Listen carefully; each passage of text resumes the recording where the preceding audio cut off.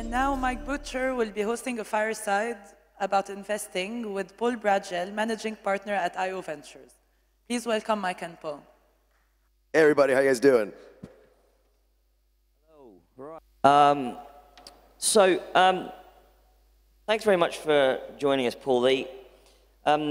Just in case people are not aware of the kinds of things you've done before, I was looking at your career to date, and I think one of the things that struck me was that you're quite unusual for a Silicon Valley investor in that you're interested in the rest of the world. Correct.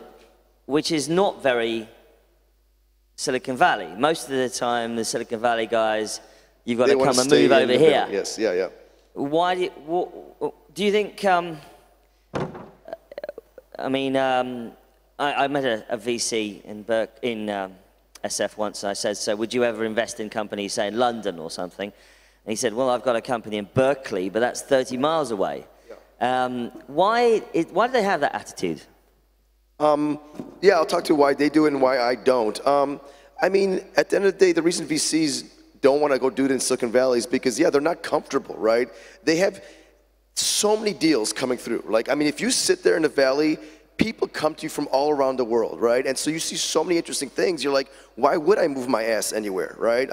If I'm in the Valley, I get so many meeting requests, so many people coming to me, that it's almost overwhelming, right? So if you want to just stay and focus there, it's very easy, and you're going to see everything. And what's also really cool about Silicon Valley is not only you can see the best US deals, you actually see a lot of international deals coming through because, everyone flows through there. It's kind of like you make a pilgrimage there. So yeah, a lot of the US investors don't feel the need to do that. So that's why I'd say most of them actually never leave the Valley.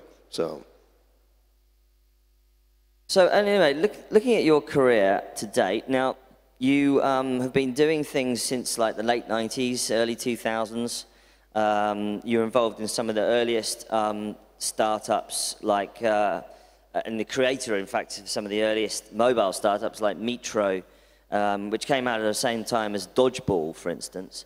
You obviously felt you were a little bit early with that idea.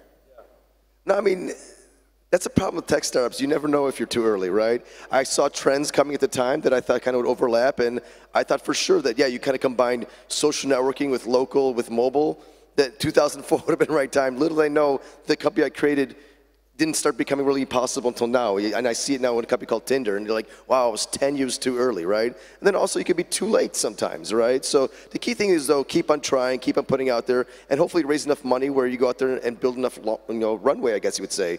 But yeah, to have had a 10-year runway, that would have been impossible, right? But yeah, so sometimes you do end up failing because you time things improperly. But you also learn a lot, and actually a lot of really amazing things came out of that as well, too. But you don't know that also in the beginning. You have to kind of connect those dots going backwards of sorts. But there's a sort of irony here, isn't there? Because, for instance, I meet companies, say, in the Middle East, who are doing things that I saw a few years ago, but actually, in this market, they can get traction because they're relatively new ideas still.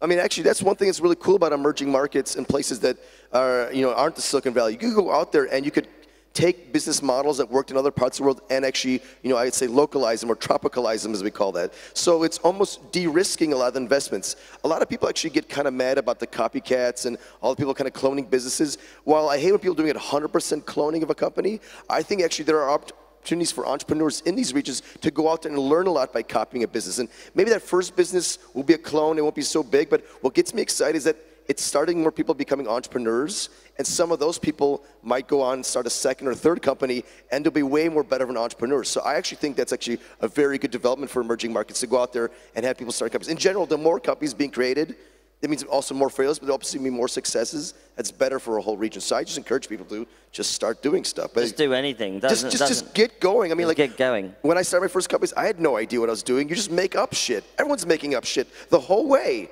You're just figuring it out, but then you look back at 5 years from now, you're like, oh my God, now I'm the expert in my field because you went out there and you kind of learned by bumps and bruises. It's kind of like when you're walking as a kid. You don't just magically start walking. You have to fall on your face 100 times. It's the same thing with running companies and becoming a good entrepreneur. You have to kind of get, I guess, beaten up along the way to really become one that's good. Nobody comes out perfectly every time. I have not seen that. If it happens, then maybe it's some, who knows, God reincarnate. I don't know.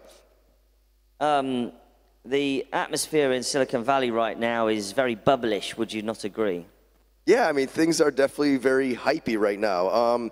But what's difference between now and then, in the past is that there's actually really great numbers behind these companies. I mean, I see some of the growth, and I'm sitting there like, holy shit, these companies are really growing properly. There's actually revenue coming in. It's not just eyeballs or some kind of fake metric. There's actually people going out there and actually making money. So it is getting hype-ish. The valuations may be a little bit higher than they should be, but I think it's justified like 80%, 90% of the way. Do you think that's why people are looking outside the valley now because of I mean, you can't buy rent an apartment unless it's in San Francisco anymore, unless it's for less than an enormous amount of money.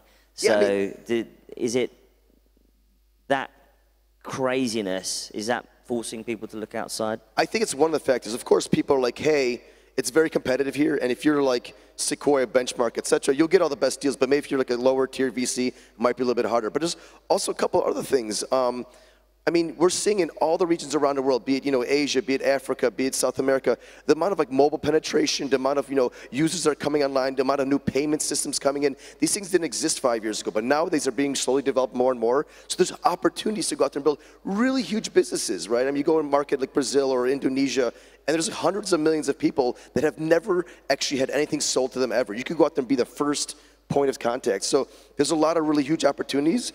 And in the next 5 years, there's going to be people that are going to go out there like become those regional players, right? And it's kind of a greenfield new approach, right? And I think that's a really exciting time. And that's why I'm jumping on a plane all the time, because I want to go out there and be part of those big companies and own a small piece of them, hopefully. So yeah. I would assume that, that it's the mobile phone that's driving all of this growth, isn't it? Yeah, I mean, it's definitely that, right? I mean, so first it was, just regular phones, people kind of getting on. But yeah, like the smartphones have come down so much in price. Like in Africa, you go out there and buy a phone, it's $100 smartphone nowadays, right? From a company called Techno, right? Like it's amazing and it just keeps on getting lower, right? So yeah, it's amazing the penetration of these devices, and that really changes how people go out there and think, and the type of products can be built, and also what kind of investments you could do on top of that. I mean, give us, a lot of people here would be quite interested to hear your view on how collegiate this investing is in the US. I mean, for instance, you might, do you ever kind of have coffee with Dave McClure from 500 Startups, or? I never do it in San Francisco, but we bump into each other in random cities all around the world. You see him in other cities? Yeah, of course, that's kind of how it is. Yeah, me and him are never at home, so yeah. Is everyone in San Francisco a big friend of each other, or are you constantly competing? So it depends on what level. If you're in a seed level, kind of like writing angel investor, 25 to a couple 100,000 checks, everyone hangs out because you actually syndicate all the deals, and you're like, hey, I'm going to do this. What do you think this? Hey, could you jump in? That type of happens. But once you start writing, $3, $5, $10 million checks, it's a winner-take-all type of thing, right? So you are friendlies or kind of like frenemies. You're like, but people definitely have bitterness, and sometimes people are on the boards together that hate each other. I mean, that does happen, right? But on a lower level, it's super buddy, and people are super plugged in, and everyone knows everybody, right? Especially at the cream of the crop. So, I mean, as an observer of ecosystems around the world yourself, you would therefore say that at the early stage, people are syndicating deals amongst each other and gradually sort of bubbling everyone up through the pipeline. Well, I mean, the U.S. is really good at that. I think that's actually a problem with a lot of the emerging markets, that people are even fighting at the lowest of levels. Like, they're fighting over being the king of a small pond. They're like, I want to become the coolest guy in this region. It's like, dude, there's nothing here. You guys should grow it together and grow the pie, right? So sometimes you see kind of bickering and bitterness at levels that shouldn't be happening, right? And over tiny amounts of money. Yeah, it's ridiculous. So, and that actually makes me sad. Or people like being way too protective and kind of almost like cutting people off the kneecaps in these regions. Like, I don't know why they're doing that. They should be helping each other out, because it's so nascent and beginning in these regions that, yeah, they need all hands on deck. And I'm seeing some countries do an amazing job with that. We were just in Finland, right? Helsinki, like, everybody there helps each other out, right? But there's other countries, and yeah, you see people just kind of totally fighting, and you're like, why are they doing this? So, yeah. What's the opportunity, do you think, for a company to go global from someone like Lebanon?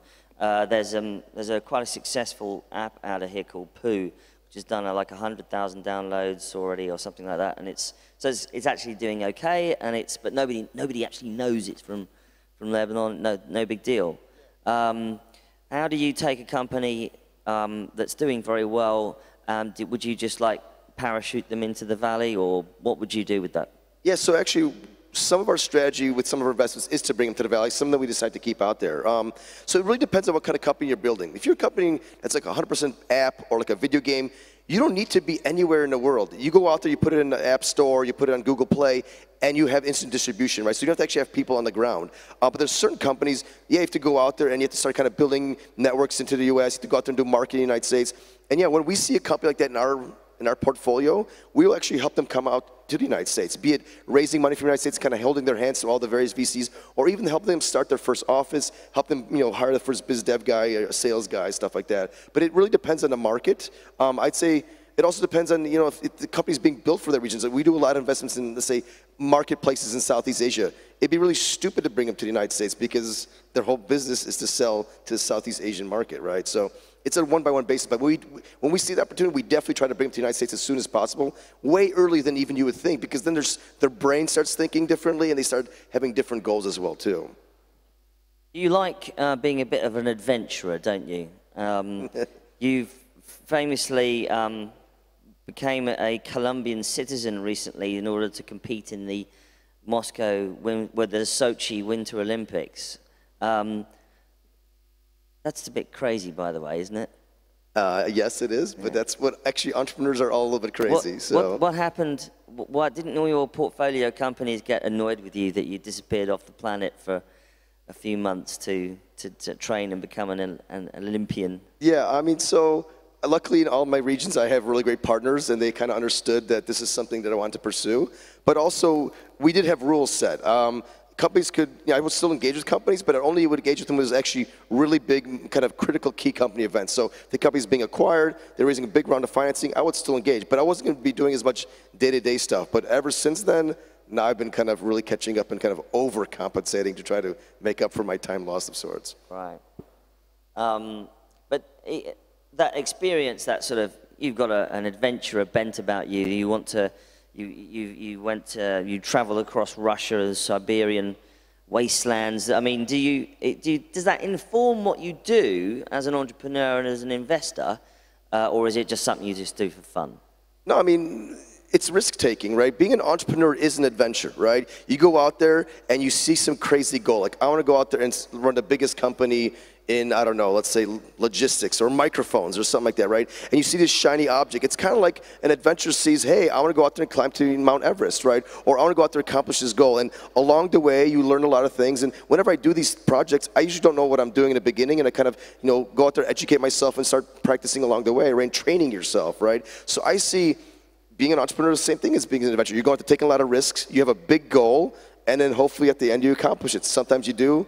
Sometimes you don't, but the key thing is also attempting along the way. The amount of things you learn, the amount of experiences you have are just so informative, for your, I guess, personal being, I guess. You've got a couple of funds operating right now. So you're based in San Francisco. You have the Savannah Fund, which invests principally sub-Saharan Africa. Yeah, English-speaking Africa, pretty much. English-speaking Africa in Nairobi. Yes. You have the Golden Gate Ventures, which covers Asia. Correct. And you have IO, which is in SF, and that invested, well, I suppose probably one of the most famous investments is Uber. Yes. Who are obviously helping us out while we're here. And Game Founders, and a kind of an accelerator aimed at games. I noticed the lack of a Middle East fund. Is that why you're here? You're going to launch something here? I mean, I'm open to ideas. I mean, when I start these vehicles, it's more opportunistic, not necessarily like I've got a game plan. It's like I find somebody that I really trust on the ground, right? So my model is usually I look to find one local partner, like actually partner in the fund that will be on the ground all the time, and then also I try to bring somebody with Silicon Valley experience and make them move into that region. So yeah, I'm here. I'm looking to meet new people. If there's somebody that wants to start a fund together, who knows? Maybe we start one together. I don't know. In general, I want to go out there and just put as many smart people on the ground and actually help as many entrepreneurs start companies. My goal is to have thousands of entrepreneurs bloom, right? I think it's an amazing journey, and I want as many people to kind of share that experience with me. So yeah, if that means starting a fund in the Middle East, it's definitely something I'd like to do, yeah. Is there any synergy between these different operations? Yeah, actually, all the partners know each other. I throw retreats. We kind of, actually have people talk to each other. A lot of the guys actually do know each other. So, yeah, I think there is a good amount. I mean, in terms of actual like companies, not as much yet. But also there's learnings. We're learning some regions that are actually applying to other ones. Like, for instance, in Africa, we're doing a lot of stuff in kind of mobile payments. That's being, kind of applied in other regions as well, too. So, yeah, I'm seeing some. But I think in time, there'll be a lot more. You haven't been here long, so I'm not going to ask you about your expertise about the Beirut market or the internet here, because you're here to fact find and learn about it as much as possible yourself. What are kinds of things that you look for when you look at an ecosystem or entrepreneurs generally? What are the kind of key things that you look for? Yeah, on an ecosystem level, and I mean, I do work with a lot of governments and this type of stuff. Like, I'm looking for a couple things. One, obviously, I want to find people at the highest level are excited, right? Because you do need to have some people, able to open doors, right? And when I say excited, not even financially excited, but like willing to go out there and usher young people in and willing to kind of go in the extended hand. I've seen some countries that ask for this help, but it's more for political reasons. They just want to kind of inflate their egos and not really doing it because they care. So I want to see people who actually care at the top, right? And that does mean the presidential level all the way down, right? But then more importantly, I want to see like a really cool grassroots level, right? I want to see actually the young entrepreneurs, they're actually going out there throwing events. They're actually meeting up with each other. They're actually sharing ideas instead of being all protective and stuff. If I start seeing nuggets of that, and like, it doesn't even take many of them, but there's a few of them, then actually it could be a really good time, because it doesn't take much to actually start a good ecosystem. A lot of these things are started by, 3 to 5 people, and then it snowballs, right? But it just takes a couple like super hardcore, like almost maniacal ringleaders on that grassroots level to kind of really get things going. And once you see that, then yeah, and then obviously here, I mean, this conference came together because there were a few maniacally awesome people, right? And so that's a very good sign, in my opinion. How much do you think entrepreneurs themselves should be involved? Or should they leave all the events and the organizing up to other people? Well, actually, I think some of the best events are run by entrepreneurs, right?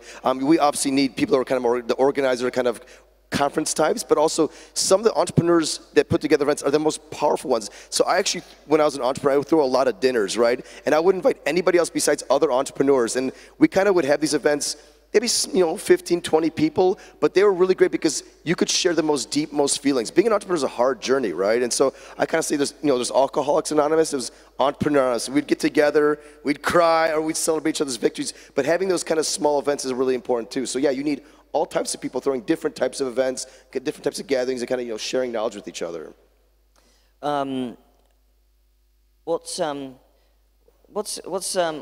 of piquing your interest at the moment? What are you super excited about, either in a particular company or a sector or a region, or what sort of gets you going? Apart from cross-country skiing. Apart from skiing, yes. So, I mean, obviously, I do love emerging markets, right? And that's obviously, we already covered that. But in terms of like new industries or kind of things popping up, I'm super into kind of quadcopter drones. I think that's gonna be really cool. I just made an investment in one company there, and I think that's gonna be a lot more interesting stuff happening in that space. That you like drones? Why do I like drones? Yeah, why do you like drones? I'm a nerd. I want to play with them, right? But the thing is, the reason I say that's important is because, one, all my smartest friends are playing with them, right? And actually, a lot of things that start out as toys end up becoming not toys, right? The internet to a lot of people was a toy, right? Computers was a toy, right? I see these things that are toys, they kind of go out and evolve into really, really big things. And actually, a lot of investors, they look at things like, oh, it's almost too late. If you are looking at something, it's already kind of developed, you might have missed the biggest companies in that space. So, yeah, I get really excited about it because people are playing with it, and it's really brilliant people. Like, my most nerdiest, awesome friends are really geeking out about them. Like, oh, shit, I better pay attention. So, yeah, that's kind of what I'm saying. Do you think groceries delivered by drones or the other things? I mean, everything from that to, like, I saw a startup recently that's doing, oil pipe maintenance, right? To going out there and border security between U.S. and Mexico. Weird stuff like this. Like, it's not only like, but then also I just put one to a company, it's called AirDog. It's like for extreme sports. You put a device and it follows you. Actually, you're doing like spline curves to make sure to film you. So you mount a GoPro camera on that, you could do amazing videos that are completely automated, right? So like, there's a whole slew of things from entertainment to, really hardcore, very specific industry stuff. So yeah, it's exciting, it's cool. So anything else exciting at the moment? Let's see what else. Obviously, I'm still kind of really big into cryptocurrencies. I think that there'll be a progressive country out there that like adopts it, and that'll really change things. But in general, just fintech is being kind of reformed. Like, people really trusted the financial system until 2008. And ever since then, now people are like, whoa, something's broken here. Maybe there's a chance for me to go out there and build a business. So in all these emerging markets, I'm seeing huge companies that are going to be started in fintech. You know, like the future of banking, the future of payments is being done right now. And I'm sure there'll be a big startup that comes out of the Middle East as well, too. So finally, which nationality are you going to take on next? You've got Colombian citizenship, Polish citizenship, US citizenship. What are the chances of getting a Lebanese citizenship? I don't know. What are the rules to become a Lebanese citizen? I'm all for it, right? So, yeah. You heard it here first. He's joining the club. Thanks very much, Paul. Thank you. Excellent.